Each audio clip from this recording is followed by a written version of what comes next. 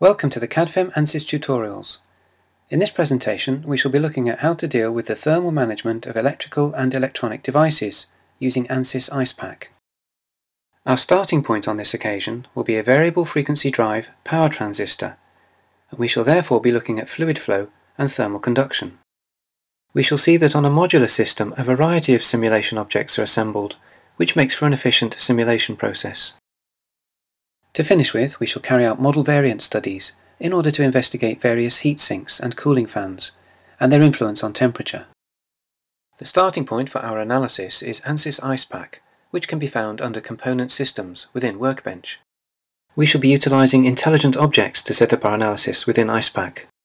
What we see here is the cabinet or computational area, which constitutes the entire computational domain in which various objects such as the fan, the power transistor, the diode, the heatsink, and various material layers and other power electronics of that type are constructed, thereby defining the analysis step by step. The objects are sourced from a library which provides components and elements suitable for numerous applications, which means they can facilitate efficient modelling.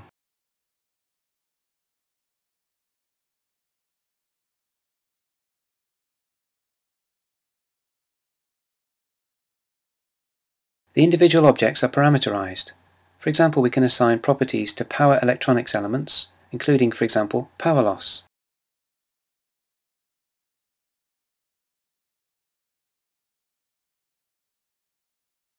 Likewise, the diode retains its power loss.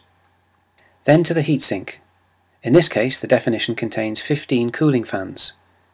We could equally create a definition containing 10 cooling fans. However, we'll keep to 15 for our first step. So we can see that all these objects have been constructed parametrically, meaning that later on it'll be very easy to carry out variations by changing these parameters.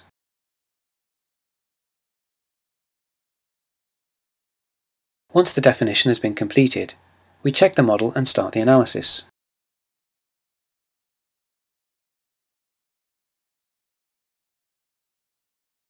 We're shortening this step to get to the results, which we can now see. In order to visualize the results, we select the objects whose temperature we'd like to observe,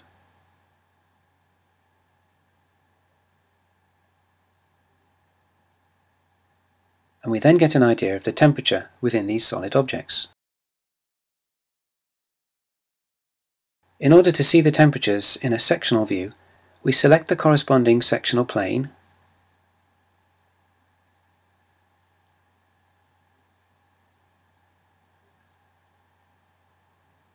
and we can then slide the plane through the model.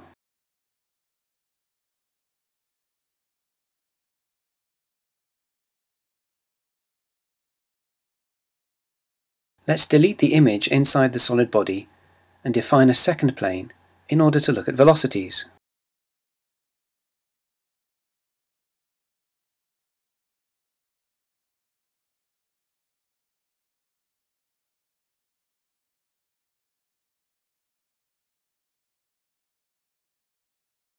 Which allows us to see the velocity profile across various flow channels.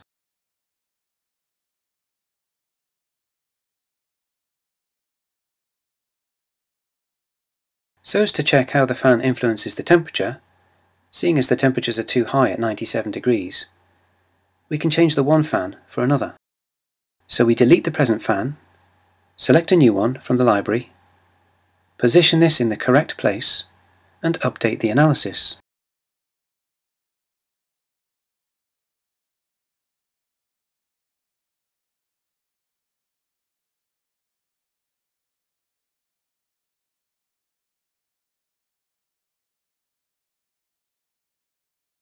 We see that the new fan leads to a reduction in temperature from 97 to 82 degrees. We can carry out further modifications by changing the heatsink.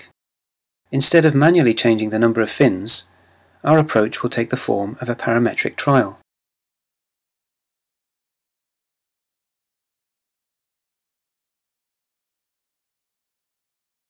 We enter a parameter value,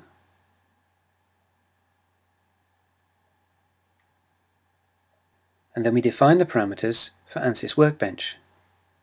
This includes not just the input variables, but also the result quantities.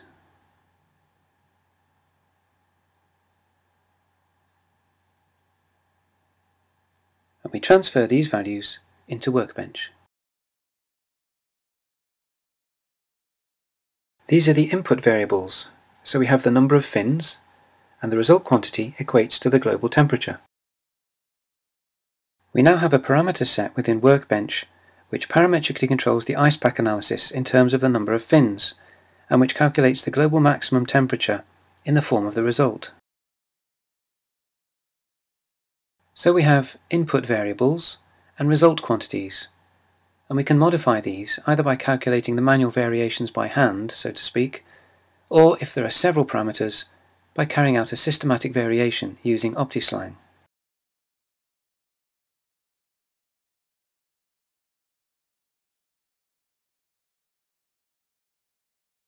Using Update All Design Points, we can now analyse all 5 variations one after the other, enabling us to see the extent to which the temperature depends on the number of cooling fins on our heatsink. This correlation can be copied into Excel via the Windows clipboard. We can also visualise the correlation within ANSYS.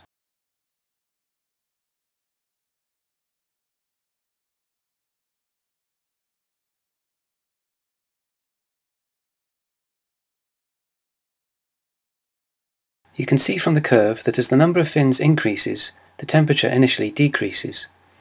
But you can also see that with about 25 fins, the temperature goes up again.